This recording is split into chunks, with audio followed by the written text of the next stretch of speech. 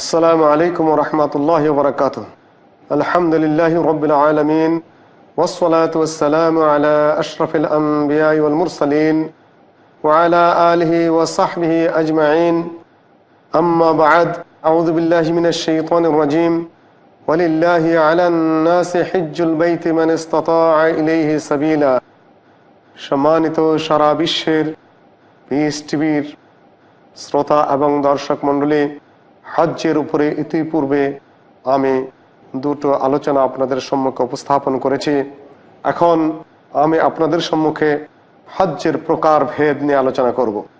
মিকাত থেকে যখন ইহরাম আপনারা করবেন বা আমরা করব, তখন হজ্জের নিয়ত হবে যে আমরা কোন হজ করছি। হজ সাধারণত তিনভাবে করা যেতে পারে: হজ্জে ইফরাদ, হজ্জে কিরান, হজ্জে তামাত্তু।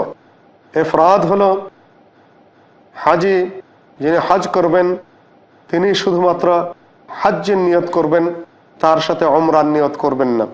আর কিরান হলো যিনি ইহরাম করবেন, ইহরাম করার সময় উমরা এবং হজ দুটি নিয়ত একসাথে করবেন, অর্থাৎ উমরা এবং হজ দুইটাকে একসাথে মিলিয়ে দেওয়ার নাম হলো কিরান। আরেকটি হলো তামাত্তু। তামাত্তু হলো উমরা এবং হজ দুটিরই নিয়ত করবেন, কিন্তু উমরা এবং হজের মাঝখানে তারা ইহরাম খুলে ফেলবেন। আমি আবার বলছি, হজ ইফরাদ হলো মাত্র শুধুমাত্র হজ্জের নিয়ত করা, সরাসরি হজ।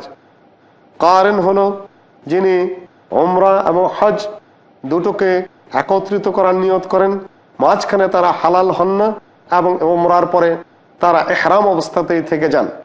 তাদের জন্য কোরবানির জানোয়ার সাথে নিয়ে যেতে হবে বা থাকতে হবে।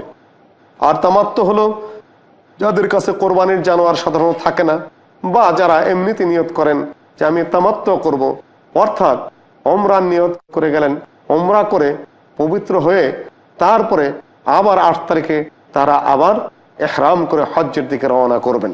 শাওয়াল মাস কিংবা দুলকাদ মাসে বেরোতে হবে, শাওয়ালের আগে বেরোয়া যাবে না। নবী সাল্লাল্লাহু আলাইহি সাল্লাম যুলকাদ মাসের শেষ দশকে বেরিয়েছিলেন। তিনি যুলহুলাইফা থেকে হজ এবং উমরা, কিরান হজ অর্থাৎ উমরা এবং হজকে একত্রিত করে ফেলেছিলেন। কিরান হজ হলো, তার বিস্তারিত বিবরণ হলো এই ধরনের: ইহরাম করা হলো যথাস্থানে জায়গা থেকে, মক্কায় গেলেন, মক্কায় যাওয়ার পরে তালবিয়া মক্কায় যাওয়ার সাথে সাথে বন্ধ করে দিতে, কাবার ঘরের কাছে গিয়ে তালবিয়া বন্ধ করে দিতে হবে। এবং আমি আগে সংক্ষিপ্ত বিবরণ দিয়ে নিচ্ছি, তারপরে বিস্তারিত বিবরণ দেব। কাবার ঘরের তোয়াফ করতে হবে, কাবার ঘরের তোয়াফ করে সাফা মারওয়া সাই করতে হবে। সাফা মারওয়া সাই করার পরে তারা ইহরাম অবস্থাতেই থেকে যাবেন, ইহরাম খুলবেন না, ওই অবস্থাতেই থেকে যাবেন। 8 তারিখে ইয়াউমুত তারবিয়াতে যেদিন মিনার দিকে রওনা করবেন, যে যেখানে আছেন ওই ইহরাম অবস্থায় ওখান থেকে মিনার দিকে রওনা হয়ে যাবেন। তারপরে বাকি হজের সকল আনুষ্ঠানিকতা সম্পন্ন করবেন, তোয়াফে ইফাদা করবেন এবং বিদায় হবেন, তোয়াফুল বিদা করে বিদায় হবেন। এটা হলো কিরান। আর ইফরাদ হলো আপনি হজের নিয়ত করে বেরোলেন, সরাসরি যদি আরাফার মাঠেও পৌঁছে যান তাহলেও মুফরদ হজের হজ হলো, কিংবা তোয়াফে কুদুম করলেন, সাফা মারওয়ার সাই করলেন, তারপরে আপনি হজে চলে গেলেন, হজের অনুষ্ঠানটা পালন করলেন।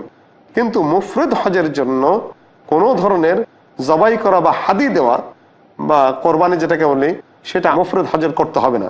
কিন্তু কারিন যিনি হবেন তার জন্য কোরবানি লাজিম এবং জরুরি, তাকে সেটা করতেই হবে।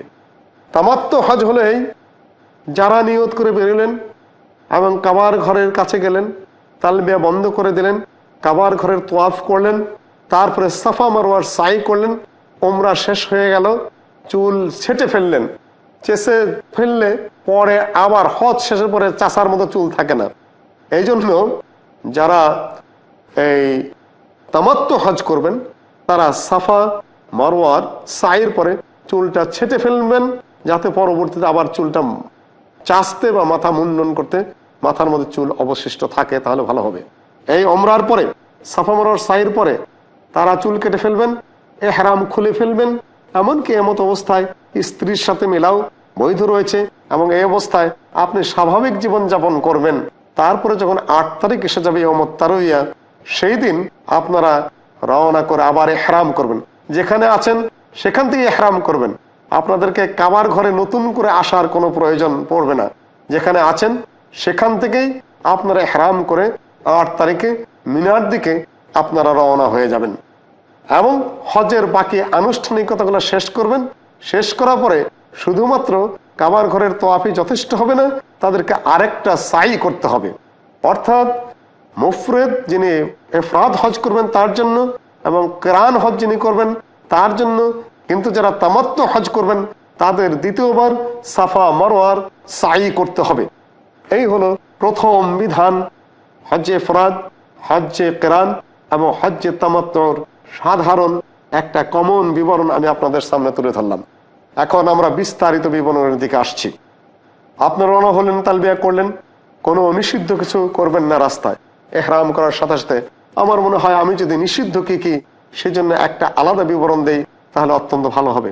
আমি বিস্তারিত বিবরণটা তুলে ধরে পরে নিষিদ্ধগুলোর একটি লিস্ট আপনাদের কাছে তুলে ধরব। রওনা করলেন, লাব্বাইক আল্লাহুম্মা লাব্বাইক বলতে বলতে কাবার ঘরের পর্যন্ত গেলেন।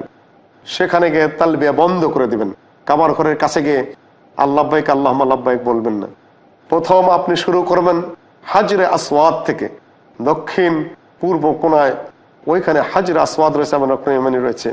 ওইখানে হাজরে আসওয়াদ অর্থাৎ কালো পাথর একটি কাবার ঘরের ওই কোণায় এই আটানো আছে, সেখানে সংযুক্ত করা আছে। সেইখানে চুমা দিবেন, যদি পারেন চুমা দেওয়া সুন্নত সেটা করবেন। না হয় হাত দিয়ে স্পর্শ করে হাত চুমা দেবেন, না হলে কাঠি দিয়ে স্পর্শ করবেন। কাঠি দিয়েও যদি স্পর্শ করতে না পারেন তাহলে হাত দিয়ে ইশারা দিবেন, ওখানে গিয়ে বিসমিল্লাহ আল্লাহু আকবার বলবেন, কিন্তু ইশারা করা হাত চুমা দিবেন না।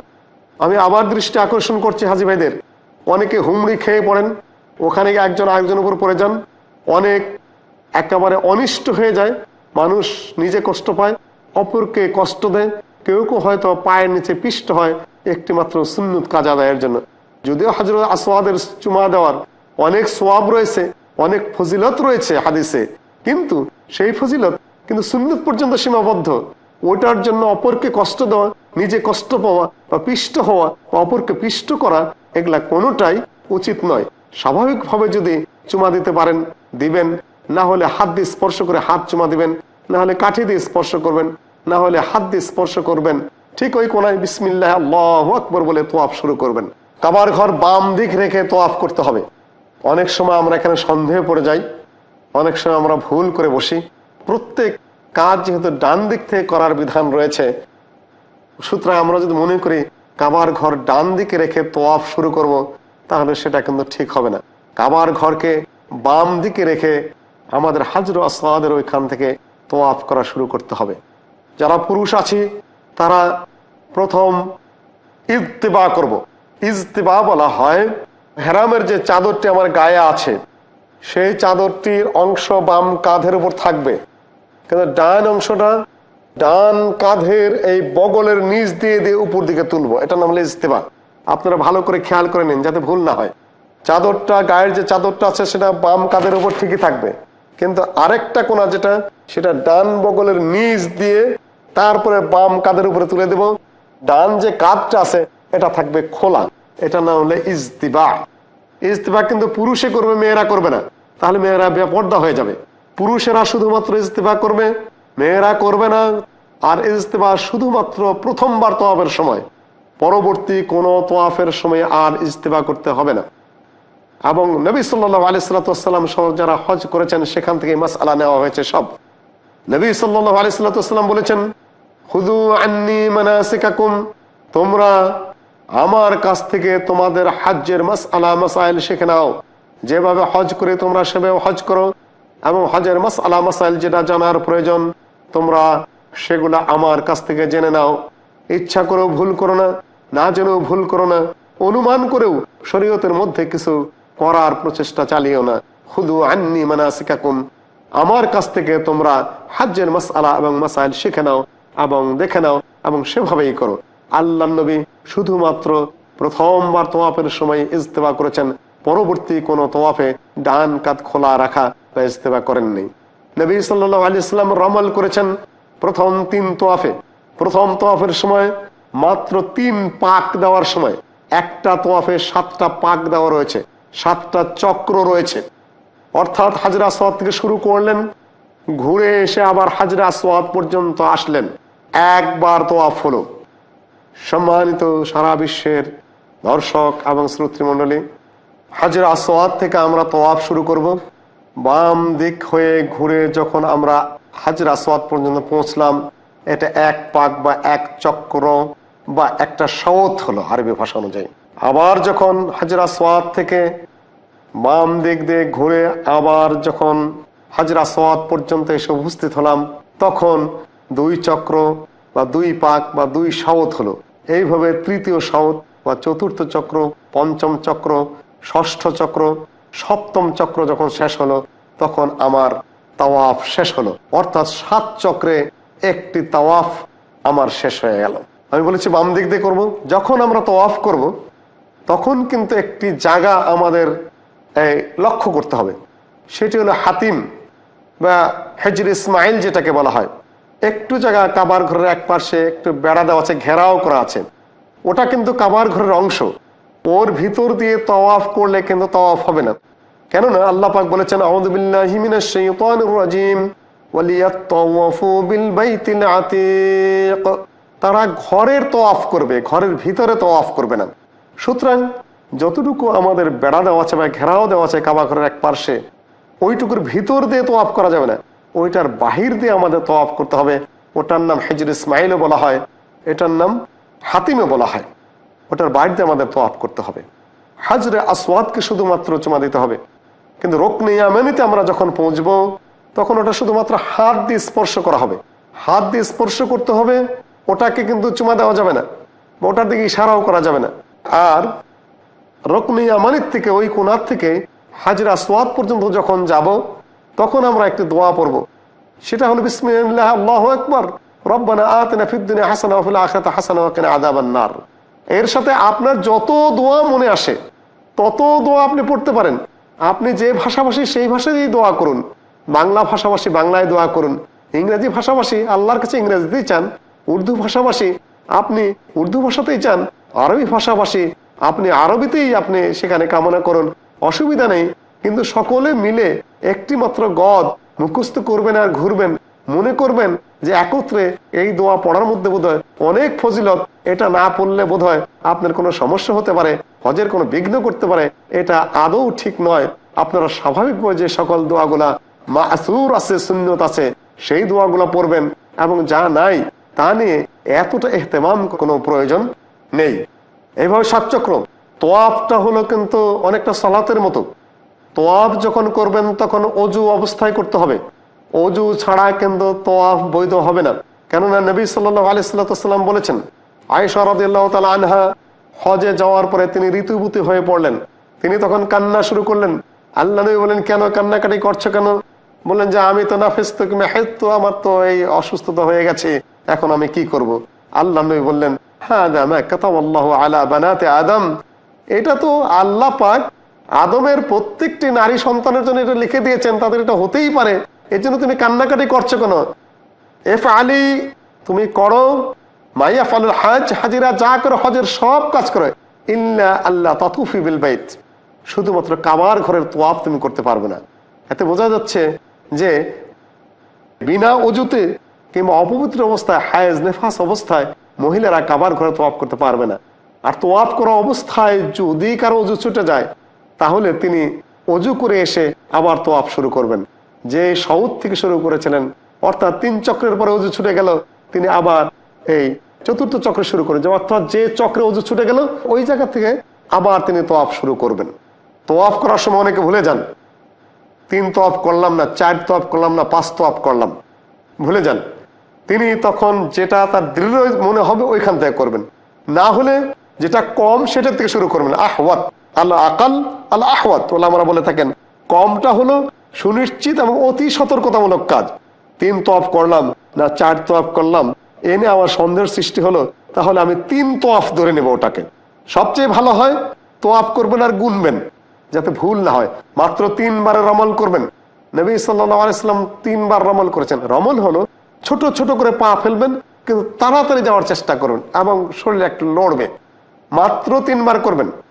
পরবর্তী চতুর্থ, পঞ্চম, ষষ্ঠ, সপ্তম এই 4 বারে কিন্তু আপনারা রমল করবেন না। আল্লাহ নবীর সুন্নত মানা হলো কর্তব্য। হজের মাসআলাগুলো জেনে নিয়ে সেভাবেই আমাদের হজ আদায় করতে হবে। ইজতিবা করব, রমল করব, হজরা সদ চুমা দেব, তওয়াফ করব 7 বার, অজু ছুটে গেলে আবার নতুন করে আমরা অজু করে নেব। এইভাবে আমরা 7 চক্কর তওয়াফ শেষ করলাম। এবং হাতিমের বাহির দিয়ে আমরা তওয়াফ করব, ভিতরে না। যারা তওয়াফ করার জায়গা ভিতরে না পান তারা অনেক দূর দেওয়া তওয়াফ করতে পারবেন। এখন তো মাশাআল্লাহ সৌদি সরকার জাযাহুমুল্লাহ খায়রান, তারা হজের জন্য অনেক সুন্দর ব্যবস্থাপনা করে দিয়েছেন। দূর দিয়ে ব্যবস্থা করে দিয়েছেন, উপর দিয়ে ব্যবস্থা করে দিয়েছেন, ট্রলির ব্যবস্থা করে দিয়েছেন। সেখানে অনেক লোকজনও আছে, অসুস্থ যারা, তাদেরকে কাঁধে নিয়ে হজের ব্যবস্থা করা আছে। ট্রলির উপর চড়িয়ে তারপরে তওয়াফ করার ব্যবস্থা করে দেওয়া হয়েছে, অনেক সুবিধা করে দেওয়া হয়েছে। কারণ কাজ দিয়েই তওয়াফ করতে হবে এমন কথা নাই। আপনি দূর দিয়েও তওয়াফ করতে পারেন, হেঁটে করতে পারেন, অসুস্থ হলে ট্রলিতে বসে করতে পারেন, যারা অসুস্থ আছেন তাদেরকেও করাতে পারেন। বাচ্চাদেরকে যদি হজে নেওয়ান, আপনি হজ করান, তাহলে বাচ্চাদেরকে হজের নিয়ত করতে পারবেন, নিজেরা নিয়ত করবেন। ছোট শিশু, সেও হাজিরা যা করবে তাই করবে যদি ছেলে হয়ে থাকে। হাজি যদি মেয়ে হয়ে থাকে, ছোট্ট শিশু হাজিরা যা করার তাই করবে, তাকে তওয়াফ করাবেন। তাও সেও পবিত্র থাকবে, সেও হজের জন্য যা নিষিদ্ধ তা থেকে বিরত থাকার চেষ্টা করবে, এবং তাকেও তওয়াফ করাবেন। একজন তওয়াফ বলতেছে যে লাব্বাইকা আন শুবরুমা। আল্লাহ নবী জিজ্ঞাসা করলেন যে শুবরুমাকে, যে আমার এক আত্মীয়, হাজাজতে আন নাফসিক, যে তুমি কি তোমার নিজের থেকে হজ করেছো, নিজের হজটা নিজে করেছো? যে না, আমি তোমার নিজের হজ করি নাই। যে হজ্জে আন নাফসিক, তুমি তোমার নিজের হজটা আগে করো, তারপরে বদলা হজ করো। অন্যের পক্ষ থেকে হজ করা যায়, কিন্তু অন্যের পক্ষ থেকে বদলে হজ করতে গেলে আপনার নিজের হজটা আগে করে নিতে হবে। অন্যকে যে হজ করাতে চান, তাহলে তার নিজের হজ নিজে করে নিতে হবে, তারপরে অপরের পক্ষ থেকে সে হজ করতে পারবে। আর অপরের পক্ষ থেকে হজ করা জায়েজের জন্য বহু দলিল রয়েছে। একজন সে বলতেছে যে আমার আব্বা অত্যন্ত বুড়ো মানুষ, সে হজ করতে পারে নাই, তার জন্য কি হজ করব? আল্লাহ নবী বললেন যে এটা তো আল্লাহর পক্ষ থেকে ঋণ শোধ করবে না, তুমি তার পক্ষ থেকে হজ করতে পারবে। সুতরাং বদল হজের ব্যাপারে বহু দলিল রয়েছে, কিন্তু নিজের হজ আগে করে নিতে হবে। কিন্তু অপরকে দিয়ে করালে, যিনি করবেন তার নিজের হজটা নিজে আগে করে নিতে হবে, তারপর অন্যের হজ করতে হবে। কাজে ভাইও আপনারা একটু সতর্ক থাকবেন, যিনি হজ করেন নাই তিনি অপরের হজ করতে পারবেন না। অনেক মহিলারা আবার মালের সামর্থ্য আছে বলে নিজেই হজ করতে চলে আসেন। ভাই, নিষিদ্ধ জিনিসটা আপনি করলেন। তবে ওলামারা বলেছেন যে মহিলারা সামর্থ্য হলে যদি মাহরাম ছাড়া হজে আসে, হজটা তার হয়ে যাবে, যদিও তার হজ রয়েছিল, কিন্তু তিনি গুনাহগার হবেন মাহরাম ছাড়া হজে আসার জন্য। এই সকল দিকগুলা আমাদের অত্যন্ত দৃঢ়তার সাথে মনে রাখতে হবে, কেন সওয়াবের কাজ বহুত আছে। সুন্নতের বর খেলাপ করে, শরীয়তের বর খেলাপ করে কোনোদিন পুণ্যের কাজ করার, নেকির কাজ করার প্রচেষ্টা করা যায় না। আপনি এইভাবে তওয়াফ করলেন, তারপরে আপনি মাকামে ইব্রাহিমের পিছনে সালাত আদায় করবেন। আউযু বিল্লাহি মিনাশ শাইতানির রাজীম। ওয়াত্তাখিযু মিন মাকামি ইব্রাহিম মুসাল্লা। তোমরা মাকামে ইব্রাহিমকে নিজেদের জন্য মুসাল্লা বানাও। এই আয়াতের আলোকে নবী সাল্লাল্লাহু আলাইহি ওয়াসাল্লাম মাকামে ইব্রাহিমের পিছনে 2 রাকাত সালাত আদায় করেছিলেন। প্রথম রাকাতে সূরা ফাতিহার সাথে কুল ইয়া আইয়ুহাল কাফিরুন পড়েছিলেন। দ্বিতীয় রাকাতে তিনি সূরা ফাতিহার সাথে কুল হুয়াল্লাহু আহাদ পড়েছিলেন। অর্থাৎ এখানে সূরা কাফিরুন এবং সূরা ইখলাসের সাথে 2 রাকাত সালাত আদায় করতে হবে মাকামে ইব্রাহিমের পিছনে। তারপরে জমজমের পানি পান করলেন নবী সাল্লাল্লাহু আলাইহি ওয়াসাল্লাম। জমজমের পানি অত্যন্ত পবিত্র পানি, অত্যন্ত মুবারক পানি। আল্লাহ নবী বলেছেন তুআমু তুআমিন ওয়া শিফাউ সাকম। এটা হলো যে খাদ্যের নিয়তে খাবে জমজমের পানি, সেটা খাদ্য, এবং এটা হলো রোগীর জন্য চিকিৎসা, ঔষধ। একদিকে খাদ্য, আরেকদিকে ঔষধ। কাজেই নিয়ত করে খাবেন, ইনশাআল্লাহ আপনার খাদ্যের কাজে হবে, আপনার পানীয়র কাজে এখানে হয়ে যাবে ইনশাআল্লাহ আজিজ। দেখা গেছে ইবনে আব্বাস থেকে বর্ণিত আছে যে এই দোয়া পরে পানি পান করেছেন, আল্লাহুম্মা ইন্নী আসআলুকা ইলমান নাফিআন ওয়া রিজকান ওয়াসিআন ওয়া শিফাআন মিন কুল্লি দা। হে আল্লাহ, তুমি আমাকে উপকারী জ্ঞান দান করো। আল্লাহুম্মা ইন্নী আসআলুকা ইলমান নাফিআন ওয়া রিজকান ওয়াসিআন, তুমি আমাকে প্রশস্ত রিজিক, অর্থাৎ তুমি আমাকে বিস্তৃত এবং সহজ রিজিক দান করো, হালাল রিজিক দান করো। ওয়া শিফাআন মিন কুল্লি দা, এবং প্রত্যেক রোগের থেকে তুমি আমাকে এই পানি পান করার কারণে মুক্তি দান করো। একটি জিনিস এখানে মনে রাখতে হবে, জমজমের পানির কিন্তু নিজের কোনো ক্ষমতা নাই। বলা হয়েছে আল্লাহুম্মা ইন্নী আসআলুকা, চাইতেছি কিন্তু আল্লাহর কাছে। পানি পান করতে জমজমের, কিন্তু চাচ্ছি আল্লাহর কাছে, পানির কাছে না। পানির কোনো ক্ষমতা নেই। আল্লাহুম্মা ইন্নী আসআলুকা ইলমান নাফিআন ওয়া রিজকান ওয়াসিআন ওয়া শিফাআন মিন কুল্লি দা। আল্লাহ তোমার কাছে চাচ্ছি, তোমার কাছে রোগ মুক্তি চাচ্ছি, তোমার কাছে রিজিক চাচ্ছি, পানির কাছে না। কিন্তু পানির মধ্যে আল্লাহ পাক কি বরকত দিয়েছেন। এই পানি আল্লাহ নবী দাঁড়িয়ে পান করেছেন। পারলে দাঁড়িয়ে পান করবেন, হয়তো সুন্নতের উপর এখানে আমল হবে। তারপরে অনেকেই এই জমজমের পানি এর কোনো ফজিলত বোঝেন না, অনেকে এটা নানান কিছু করেন। অনেকে আবার দেশে নিয়ে যায় এটা থেকে আবার ব্যবসা করেন, এটার তাবারুক বিনিময় করে অনেক শিরকি বিদআতি এটার উপর ভিত্তি করে তারা করে থাকেন। এটা আপনারা করবেন না।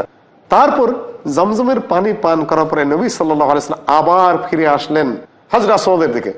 সেখানে তিনি হাত দিয়ে চুমু দিয়ে আবার তিনি রওনা হলেন সাফা মারওয়ার দিকে। সাফা মারওয়ার দিকে তিনি রওনা করলেন। সাফা মারওয়ায় যখন তিনি গেলেন, সাফা পর্বতে তিনি উঠলেন। উঠার পরে তারপরে তিনি আয়াত তেলাওয়াত করলেন, আউযু বিল্লাহি মিনাশ শাইতানির রাজীম, ইন্নাস সাফা ওয়াল মারওয়াতা মিন শাআইরিল্লাহ ফামান হাজ্জাল বাইতা আও ইতামারা ফালা জুনাহা আলাইহি আন ইয়াতাওয়াফা বিহিমা। এই আয়াত শেষ পর্যন্ত তিনি তেলাওয়াত করলেন। তেলাওয়াত করার পরে তিনি সাফা পর্বতের উঠে কিবলার দিকে আবার তিনি লক্ষ্য করে তিনি কিছু দোয়া পাঠ করলেন। পরবর্তী আলোচনায় আমি সাফা মারওয়ার সাই কিভাবে হবে তার বিস্তারিত বিবরণ আপনাদের সম্মুখে উপস্থাপন করব। সেই আলোচনা দেখার জন্য এবং শোনার জন্য আপনাদের আহ্বান জানিয়ে আমি এই মুহূর্তে আলোচনা শেষ করছি। আসসালামু আলাইকুম ওয়া রাহমাতুল্লাহি ওয়া বারাকাতুহু।